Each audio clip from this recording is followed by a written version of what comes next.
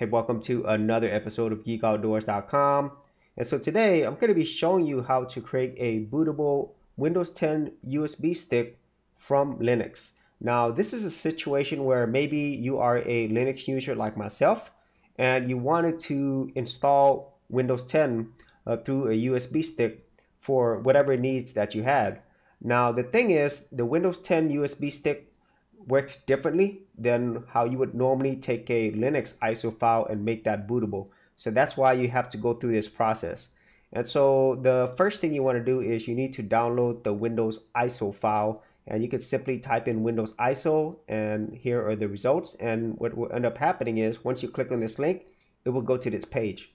Now the thing is, for some reason this page loads really slowly, so you have to be patient. And once you get here, you could choose the version of Windows 10 that you want. You would click on confirm, and then you would also choose the language, and then you could click on confirm, and then it would download the ISO file. In this case, I've already done that, and here's the ISO file right here. Now, typically what you would normally do here with a Linux ISO file, you could always right click on your mouse, and then you could make a bootable USB stick, or you could go here within Linux Mint, go to accessories, and then you could do USB image writer. Now, this would normally work for, for any other Linux distros, but for Windows 10, it simply doesn't work because there's other things that have to happen in order for this to work. And so that's why we need to go through this second process where you need to install a program called WoeUSB. And so here is the link. I will leave this in the description area below. But once you get here, there are ways in which you could add this PPA and install it. And so if you go down a little further, you'll see something right here where it's from WebUPD8. If you right click right here and open on another tab, here's more details. And then this is what you're gonna have to do. You're gonna have to add this repository and install the program.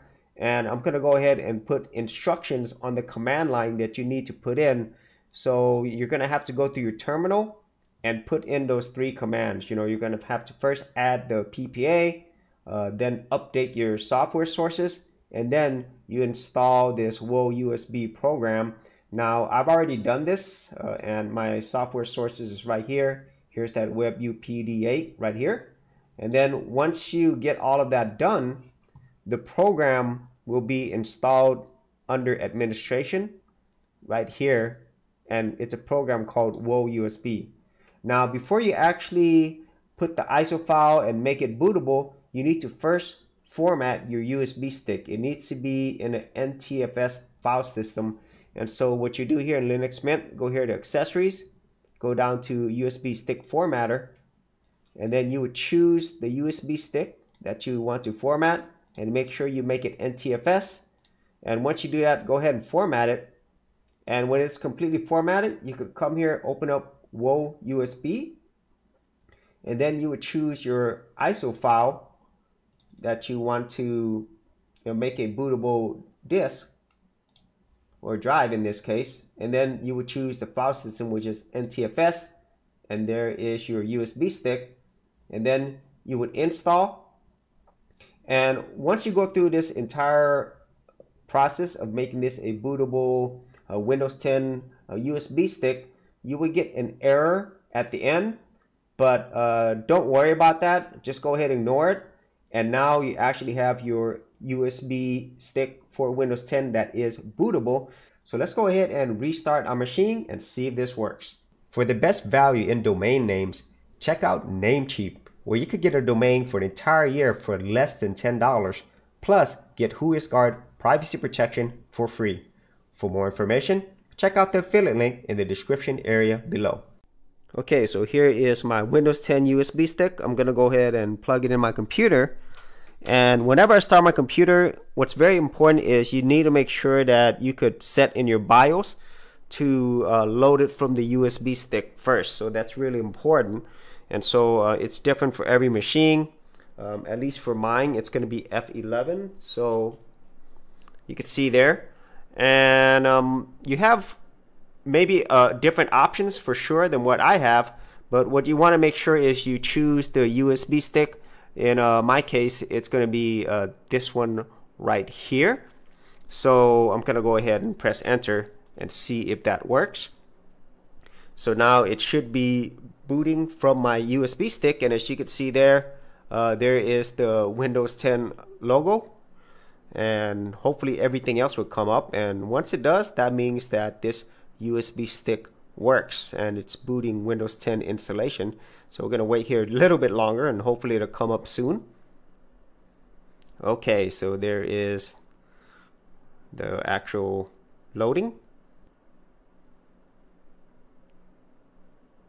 Alright, so there it is, the Windows 10 installation prompt, and this shows that this works. And so that is how you would create a Windows 10 bootable USB stick within Linux, specifically Ubuntu based distributions like Linux Mint, which is what I use.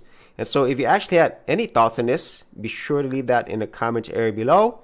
And if you did want to see more of my Linux videos, you could check that out. I have a playlist. I will leave that in the description area as well. So as always, if you did get value out of these videos, be sure to share, like, and subscribe.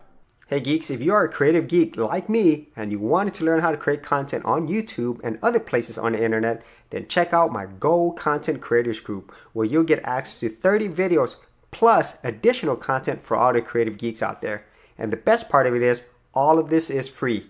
Simply head over to the link below, check out my page, and sign up for my Gold Content Creators Group. Thanks for watching, and I'll see you on the other side. Thanks for checking out this episode. And as always, if you like these videos, be sure to click on the subscribe button. And for full written content, audio content, and additional geek stuff, head over to geekoutdoors.com, and I'll see you outdoors on the very next episode.